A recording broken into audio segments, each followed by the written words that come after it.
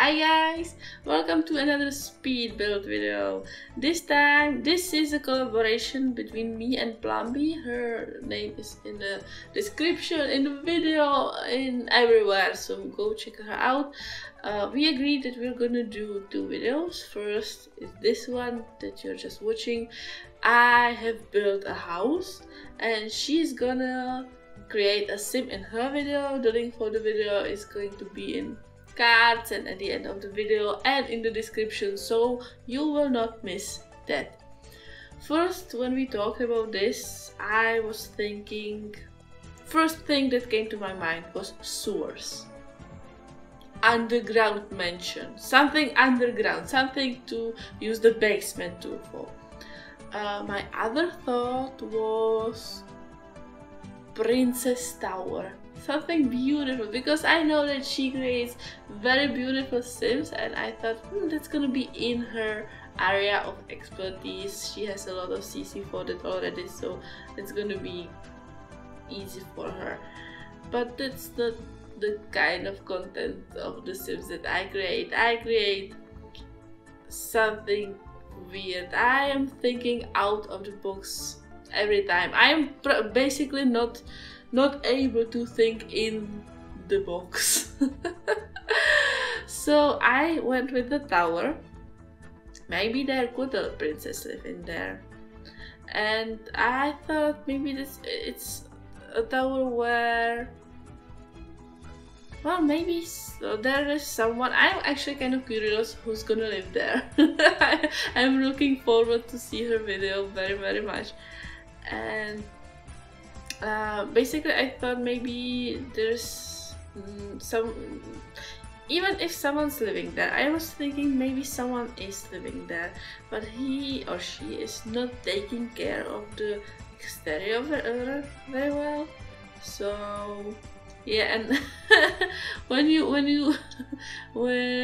cannot, make everything work your way, so it wouldn't get out of the walls weirdly, just cover it with other flowers. I really like this wall. I was building this. It took me a while and I was having a lot of fun with that. I loved this window. I wanted to put it in like a little balcony, and now I'm gonna try to find some other color of the walls to match the windows, or maybe I cut it out from the video. But I didn't know what to do basically, and I was really focused on the outside, and then I realized that I really need to get inside and look how the windows are inside of the house. And that's how I realized that some of the windows are like halfway through the floors, and it doesn't look good. So I got rid of these windows. I moved the windows that I put in so they wouldn't be halfway on the one floor and the other one, and then I added doors and archways instead of the windows. Yeah. The more I built this house, the more I had no idea who was gonna live there. As I said, my first thought was princess. My second thought was maybe I could implement the sewers in somehow. I struggled with the stairs so much. The stairs in The Sims 4 are horribleness. What I need from stairs are either diagonal stairs, which is something everybody wants and we still don't have it, or like the curly stairs which go up and you don't have to use, because when I wanted to try to make the stairs, spiral stairs or whatever you call it, it was the whole room. The whole room was filled with stairs. That's not how stairs work.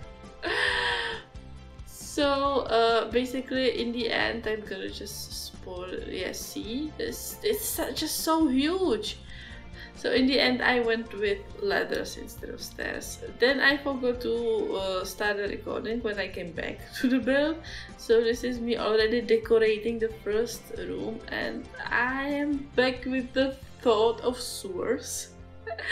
And at the top of the tower I put this small like prison like part of the room. It is very modern, like the books and the bed and the plants, everything. It's just when you compare it, when you see the rest of the not castle, but the rest of the tower, this part of the room is the most modern part of the room. I used a lot of things from the new pack, from the spooky stuff, because it felt like this is the kind of things you would do with the spooky stuff. And I used a lot of things from the realm of magic as well. That's my favorite occult pack. I think that is the only occult pack that was actually done very well.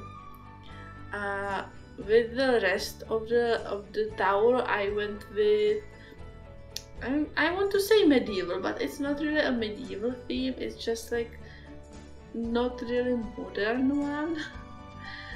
And I used the realm of magic carpet over there.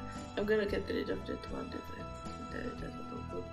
I wanted to make, my thought was like, the someone who lives there, he or she is going to sleep in the beautiful bed, and she has or he has the sofa there, so he can sit or she can sit and watch the person who is in the prison cell.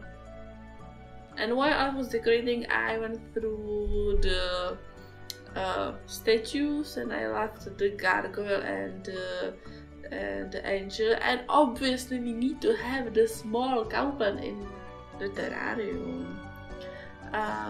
I've put a lot of spider webs through the whole house. I was trying to put them on places where I thought the places are not used, like behind the lamps or in the top of the corners. Like if you live in a house and you use things, the spider webs are still gonna be there. It's not like abandoned, but the person who lives there is not really a neat freak, and it is a big tower and there is only one person living there, probably. And the one in the prison cell is not gonna help with the cleaning. So there are some spider webs in the whole house. There's one bathroom. I am going from the top to the bottom, so this is like the second from the top. And at first I thought this is gonna be like a study, but then I realized, hey, we have the paranormal stuff pack out, so we're gonna have seances here. Oh yeah, this is like a study with seance stuff. I don't know what I was thinking, but I thought maybe the person who lives there, the sim that lives there, loves writing, loves books, and loves reading. So that's how I decorated this room with the diary and the books everywhere. Books.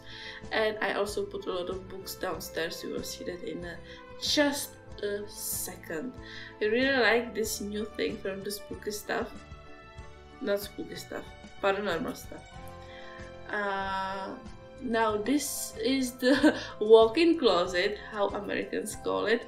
This is something we have in Europe. When you walk in someone's house, you can take off your shoes and your clothes, so you wouldn't, make a mess in the house. This cabinet is also from the spooky stuff, but the paranormal stuff, not spooky. It's just so similar. In the future, I'm gonna replace the the light in these rooms, because when I was going through the rooms I realized that there is like when you walk in the room, the light is like right on your head, and I thought it's like you wouldn't like to live in a house like this. I don't know if you would ever like to live in a house like this, but when you, I wanted to, you know, increase the chances. So this I thought maybe is like a living room area, probably, and I've put a lot of huge paintings everywhere. And this, yeah, and I used a lot of this is where I already knew that I'm gonna use a lot of paranormal stuff furniture, because this feels like the kind of house that you put the paranormal stuff things in. Not because they're really because this tower is not really paranormal, but it feels like that is that kind of vibe, like an old place with a lot of books. Maybe an older lady lives there. She likes to do seances, she likes to kidnap people, you know, whatever. Yeah, I was having fun building this house. I really was. I'm not such a great builder, but I like to build weird things, so I knew from the start that this is not going to be a normal house or beautiful house or anything like that. Maybe it is kind of a beautiful house. I like it. I would live there. There's not a lot of room for kids though. So maybe when I retire someday from being a mom, me and my husband will buy a tower like this, and we will keep prisoners at the top. That sounds like fun. Yeah, and the carpet was going outside a little bit, so I just covered it with plants. So nobody suspects nothing. Now this is the last floor, so I went the top, the second from the top, the bottom, and now this is the last floor. And I was thinking there's gonna be the kitchen and the dining area, and yeah, now I'm doing statues and oh, and I found the wishing well, and I thought this is actually something I really need in this house. After a little bit I will realize that there is the like a little balcony over there, and I wanted the bigger room to be the dining room, so I switched everything to the other side. This is the dining area.